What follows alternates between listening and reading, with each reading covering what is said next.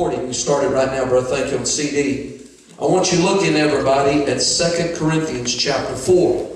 Kind of was confirmed as I opened my mouth today, and I said this to Brother Lance either today or yesterday. I just thought about this studying, and it came alive in me. Look at 2 Corinthians chapter 4. 2 Corinthians chapter 4. Minister, pulpit or pew, pulpit or layman. This is really going to minister unite. The evangelists that are here, the prison evangelists, street evangelists. This is going to minister to all of us tonight because it is the key right now with the great falling away that we see happening. And that falling away, I believe, is not just those that were, that's Pentecostal people's scripture for that you can backslide and lose out. And it's true. The falling away is people that have been there, but also a falling away from truth in people that's never known it.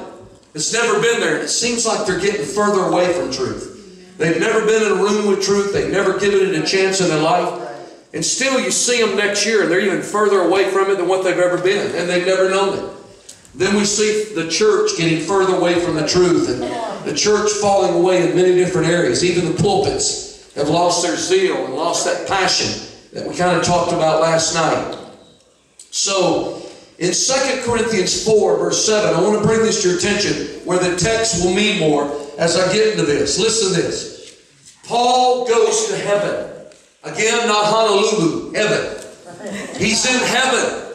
He said, whether in the body or out of the body, I don't know. He said, I'm telling you, I've had visions and dreams. It was neither one of them. So he said, negate, get it out, that it was vision or dream. It was neither one of them. He said, I'm telling you, it wasn't the rapture, but I was there. I was raptured before the rapture. And Paul is saying, I walked in heaven hand in hand with the Lord. So the Lord literally zapped him there, took him there, and sent him back to the earth. So he has had an experience with the Lord like none other. None other. Elijah got to go, but he didn't get to come back. So Paul comes back, and many things are discussed while they're there. And long story short, the Lord said, walking him around heaven, hand in hand, look at him right here. He says, Paul, you can mention that. He points out things, but he said, don't mention that. I'm sending you back to the earth to write the Word of God, prompted by the Spirit. You will write 2/3 of the New Testament. But don't mention that. But I want you to go into detail over here. I believe in 1 Corinthians 7, he writes to the Pentecost church at Corinth.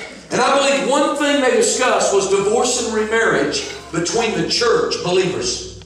Not the world, because he goes into detail. If the unbeliever be pleased to stay with the believing wife, don't put him away. Born-again woman, you can win your husband, your lost husband, through your conversation, your actions, your attitude, everything else. God will honor and he'll bring him in. You living as a believer in the same house with him. But if the unbeliever depart, let him go. Let him depart. Why? A brother or sister is not under bondage in such cases. Showing God does not throw the baby out with the bathwater. He reviews every case, what denominations should have been doing. He don't throw them all in the same category and put, well, divorce is divorce. It isn't. It's common sense without even reading the Word. Yes. But if the unbeliever depart, let him depart. Where does he get all this? Why do you think they discuss it in heaven? Because Paul turned and said on that issue, that subject, I speak this by permission, but this is by commandment. Wow. I speak this by permission, and this is given unto you by commandment. So in other words, permission meant, this is my opinion. He wasn't real clear about this. But on this, he gave me a commandment. Tell him. Wow. So people in the church or wherever that jump around from bed to bed, they commit adultery. And they cause the person that might have been married for the first time, that hooks up with them, they cause them to commit adultery. You can't get away from that. It's plain as the nose in your face, and yet people in our culture want to go all around it. That's right. So this is by commandment. I wouldn't take a chance on it. This is by permission. He comes back from heaven to the earth, and as soon as he gets back, the time-wise, he hadn't been back that long. And he writes in 2 Corinthians, the second letter to the Pentecost church, chapter 4, verse 7, And he says, wow, we have this treasure. The treasure, he means, is the spiritual things of God. The blood, the life in the blood of Christ. It means more to me now, he said, than it's ever been. He has no trouble with faith right now. He just got back from the Lord. Heaven, eye to eye. Hallelujah. We have this treasure, gifts of the Spirit, power of God, resurrection power to raise the dead. We have this treasure, but then he says, but it's in earthen vessels. Wow, human. It's okay to be a human.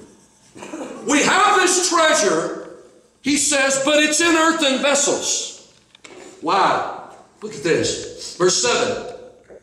That the excellency of the power may be of God and not of us. A man that just got back from heaven, and he says when he comes back to the fallen Adamic world, we are troubled on every side, yet not distressed.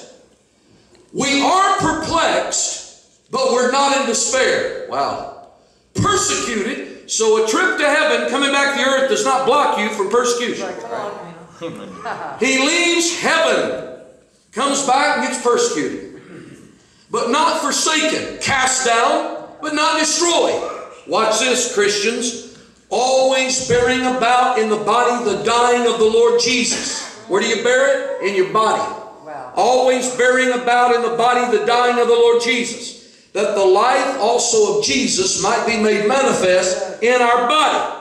For we which live are always delivered unto death for Jesus' sake, that the life also of Jesus might be made manifest in our mortal flesh.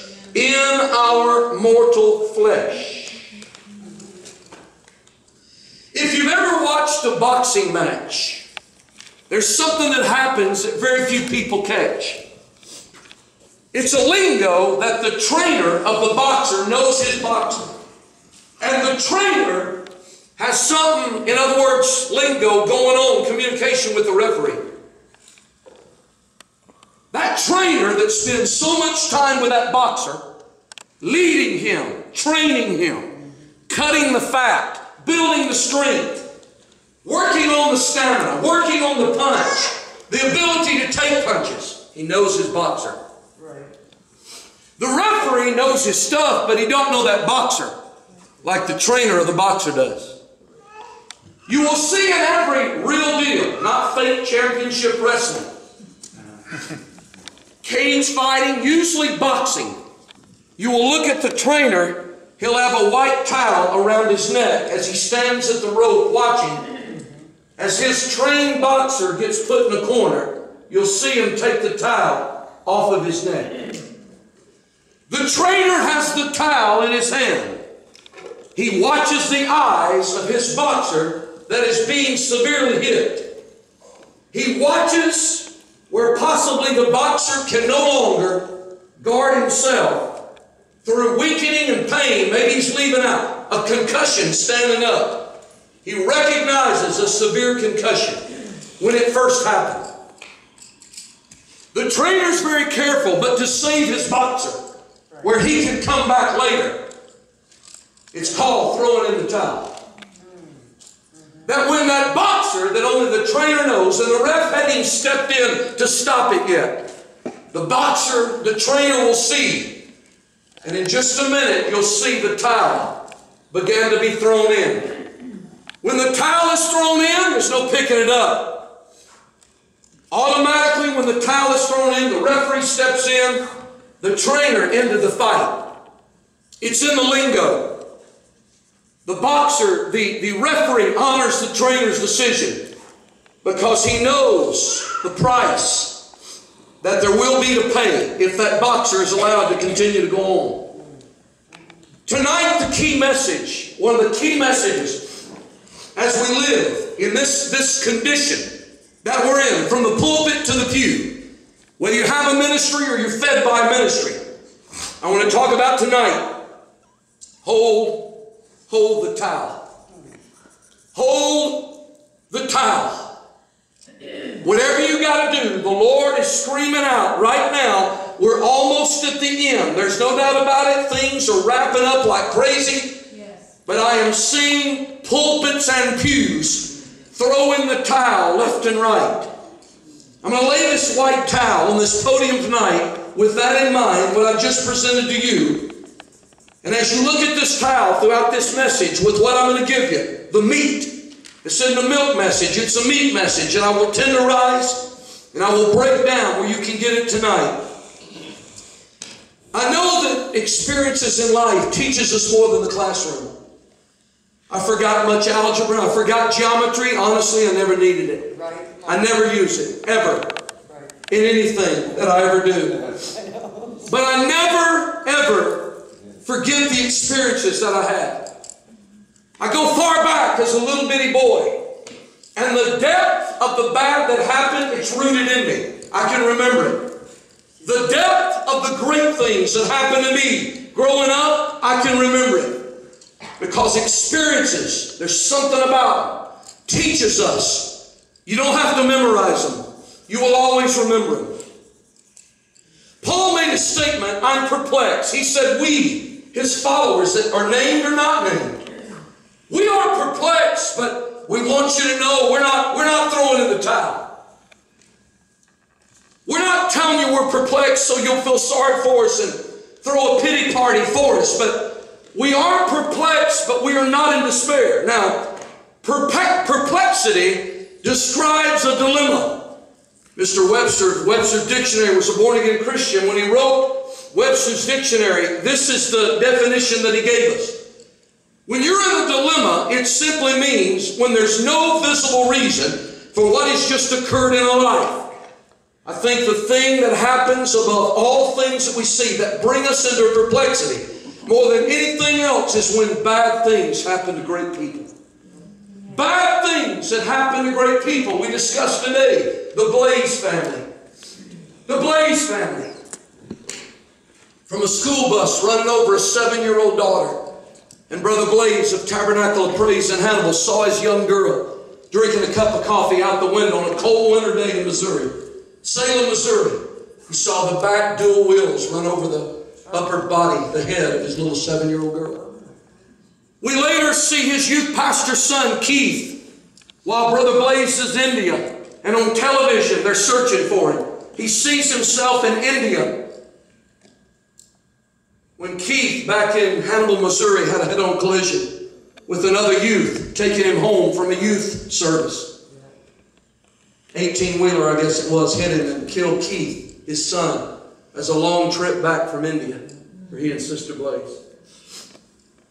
Other things, from breast cancer and Sister Blaze to later the death of Brother Blaze, a heart attack in his house. And we go on with many fill-ins. And yet their tenacity to continue on. Brother and Sister Blaze is a very impressive, never really quit God. They got mad at God a few times, and he understood that, and ultimate perplexity hit that pulpit and that parsonage. They faked it well, where you wouldn't see it. But I'm telling you, there's no doubt in my mind, there was a few times I bet they picked up the towel. But something about it, they always laid it back down. Or they put it over their shoulder and just walked. Very impressive of what real biblical trust and faith is all about. When bad things happen to great people, you can flip the coin. Sometimes great things happen to bad folks. Here is what causes more people, my observation, to pick up the towel and contemplate throwing it in and forgetting it. More than anything else, watch this statement. We all reap what we sow. No matter your name doesn't matter. And your father's accomplishments don't matter. And it don't matter if you're Billy Graham's children. We all reap what we sow. You ready? Amen. But here's the booger of all of them right here. Sometimes you reap what other people sow. That's right. That's right. One of the hardest things that causes people to reach for the towel is when they've sown good, they've sown the kingdom, they've given it everything they got, and they began to reap what other people sow around them. It's when pastors go through hell on earth, when they've given it everything they got, and still bad happens in the church or whatever. Listen, people turn, people do their deal, people are doing whatever. Listen to me what I'm saying. And the trouble of all of it is hanging in there and not throwing in the towel. There's no doubt about it.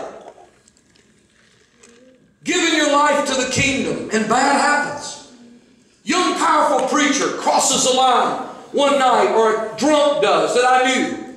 A drunk that crossed the line and hit a young, powerful preacher. 30-something years old with 3 or 4 kids. Killed the preacher. And the drunk walked away from the crash without a glass sliver in his body. At the funeral, walking to the head or the foot of the coffin, and people, me and the evangelist, wanted me to give them the answer. When they came by and shaking their head, why? How could this happen? What's going on? And I told them I don't know. I never could understand 911 when 911 happened. When those demon-possessed terrorists were allowed by God. He didn't cause it, but He allowed it. How are you going to argue with me on that? See, this is things people never talk about. You just think it. And it causes you to pick up the towel and wave it because you wonder about it. I mean, if I'd have been God and those demon-possessed Islamic terrorists that have flown the planes toward the buildings with over 3,000 people in them, I'd have just reached my big God hand down, my sovereign hand, grabbed the 2 planes and taken them out of the air and landed them like a toy. I'd have landed them, but I'm not God. Now, He didn't prompt it. He didn't use it or cause it. Things happen in a fallen Adamic world. That some things we understand and some things we don't. But I'll tell you this, you can't argue with me on this. He allowed it. He allowed it. Then He allowed the one to go hit the Pentagon. Then He allowed the one to crash in Pennsylvania. I learned years ago, you've got to be a little bit optimistic in the ministry or you're going to be in trouble. You've got to believe that the best is going to happen, but until the best gets here and the people all around you are picking up the towel and waving it, thinking about throwing it, you can see it in their eyes. According to Paul, there is a difference in perplexity and there's a difference in falling in the category of despair. I saw in the 80s the fad of positive thinking come through. I saw it when it looked like Scientology.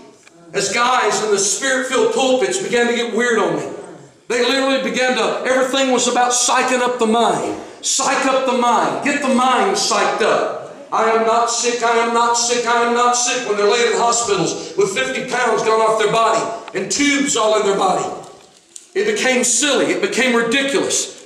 It became, I don't know, a psyched up, everything was from the neck up. Their spiritual experience was from the neck up instead of the spirit man, listen to me, in the heart from the neck down.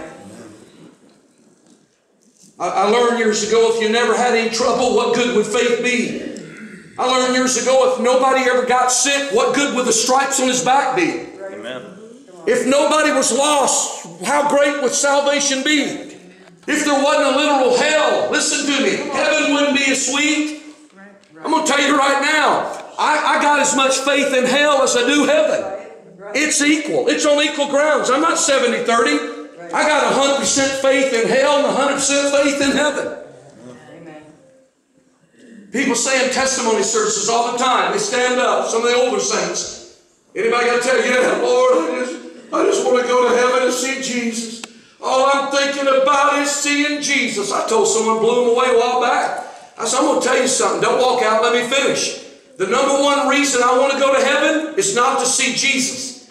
Number one reason I want to go to heaven, I read about hell. I read about hell. That surpasses the seeing Jesus deal. I read about hell, and I ain't going to hell. Ain't no sex worth it. There's no amount of money worth it. There's no fame worth it. Look at me. I'm not going to hell. I read about it. I know that Luke 16 rich man story. It's not a parable. There was a rich man. He went there. He's still there tonight. And there's no hope for him to get out. Amen. The number one reason I want to go to heaven, I read about hell and I believe in it. Yeah. Number 2 is seeing Jesus. Amen. Number 3 is seeing relatives. And some of them are, that 3 is way down the list on some of it. It sounds bad because I know even, yes, some of them made it. I'm not sure if I really want to see them or not. You don't know what I'm talking about. They made it by grace, if you know what I mean. I don't understand. When I go through a revival and I pray for a preacher, ate up with cancer, and he lives. Next week I pray for one and he dies. I pray Monday night, he dies Tuesday morning. I'm not being unreal. I'm being real. I'm not an evangelist that gets up and says, see that hand? Watch that hand. Let me put that hand in the spotlight and turn it for you like a diamond. Every hand, everybody, that hand right there is laid on has been healed.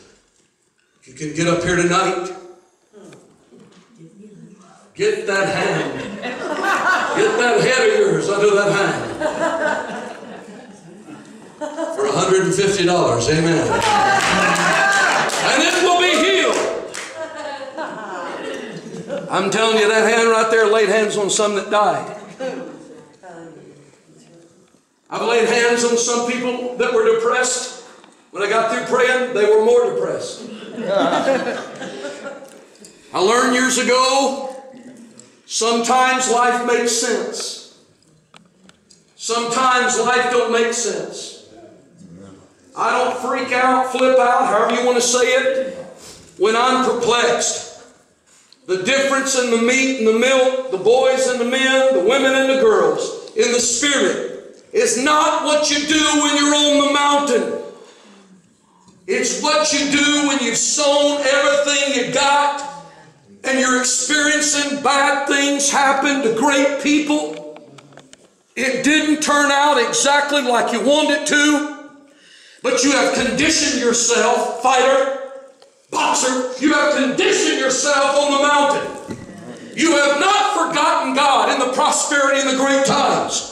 But you have prepared through training of the Holy Ghost that when the valley comes, that when you walk through the valley of the shadow of death, you will then fear no evil because you know your God is with you in the valley just like He is on the mountain. And can I blow your spirit or your mind with this? And I want you to hear this. Please listen. Other than John 3:16 and Acts 2:4, the most quoted scripture, and all things work together for the good to them who are called according to His purpose, that love the Lord. Have you ever really checked that scripture out in the original Greek translation? Fits the message perfect. And all things work together for the good to them that fit themselves into the plan of God. It brings in, again, your free moral agent will. And all things work together for the good, yes, to those with their free moral agent will, who find out the will of God for their life, and instead of just floating around, listen to me, like a butterfly, listen, they literally get into the will of God and they seek it. Yes. That's when all things, whether it looks bad or good, the rainy day, the cloudy day, or the sun shining, that's when it works together for the good. Now watch this tonight. I'm building this and we're going to see something. Because you don't understand why something has happened don't mean you never will. I want to say this to you. Don't get mad at God in the midst of your perplexity. When you pick the towel up and you feel the instinct to pick it up because you're about to throw it in. You're about to say, forget it, I'm done, forget it all. I want you to remember this. Don't charge God for allowing it. Don't charge God for allowing it. And one more thing, I want you to understand this. Don't get mad at people. Don't charge God for allowing something, and don't get mad at people. Listen to this statement. God can use your bad circumstances, here's the way He operates, for stepping stones to get you from one place to the other. But when you throw in the towel, you tie the hands of God. When you throw in the towel, you block your blessings. You have got to learn. Here's what I've done over the years. Severe attacks that I very seldom even preach about. You've got to learn in your spirit. This is a fruit of building up your spirit while you're on the mountain. So that when you get down the valley, you learn to refuse despair. And listen to this statement. If you have to bow for something inevitable, bow. The writer wrote and said, the tree that will bend before a gale will arise to face another. But if you refuse to bend through stubborn pride, that storm could totally and will snap you in two. Now I want to say this as a faith guy. I'm a faith preacher. And here's what many in the 80s in the faith movement of teaching forgot to tell the people. There's nothing wrong with trusting the sovereignty of God. Faith guys acted like it was a cop-out for us to expect a miracle, but to trust the sovereignty of God. Understand from Genesis to Revelation. Quit studying faith sometime of the levels that you got to get to believe Him. He's already told you that mustard seed faith would blow a mountain in the sea. Mustard seed faith will pick up anything that's in your way and move it. But until the moving of that mountain, until it disappears and you're facing it and hell's fighting you and things aren't working like you think it ought to and your wires have crossed and fuses are blowing, spiritually speaking, what do? I've learned over the years to trust the sovereignty of God. It's one of the most important things anybody can do. You know whether you fit yourself into His plan or not. You know whether you're loving God, seeking God. God knows whether you love Him or not. He knows you love Him, but sometimes He needs to burst something in you where you know that God knows you love Him. Right. Amen. You need to know that God knows that you love Him. We're fearfully and wonderfully made. A hair blows off your head. It's counted. It's numbered. You get a bottle of Rogaine. You grow another one. God knows how to add it back. A sparrow hits the ground. He knows all about that. They're numbered. They're counted. He can tell you the hair on your head when you comb it this morning and it falls out. That's the 38,363rd hair that I grew on your head as a little boy or girl. They're counted. They're numbered. He's got everything in order. And He knows whether you want Him or not. Amen. Even in the midst of your frailty, in the midst of your faults, in the midst of your temptation battles, in the midst of whether you have picked up the towel or not, we have this treasure. Amen. And the faith bunch has got to understand this. We have this treasure, 9 gifts, the fruit, the power to raise the dead. You hear me? Hallelujah. But all along, it's in earthen vessels. It's still in vessels that are human, of clay.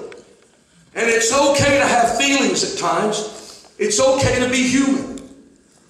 You got to mark some things off to the sovereignty of God and expect a miracle. I tell people, televangelism, especially on the divine healing area, it's not prevalent and rampant like it once was. In the 80s, every guy on TV thought he couldn't preach nothing but divine healing and prosperity. 80s and 90s, divine healing and prosperity. Why? Because people give to that. Man will give any amount of money if he thinks he's going to get healed. He's got inoperable cancer and you're playing with his emotions. You got him thinking if he sows so much money into a ministry, right. Never Calcutta, India. If you sow into Calcutta, you'll be healed. No. If you sow into this ministry, it's almost like selling miracles for cancer for money.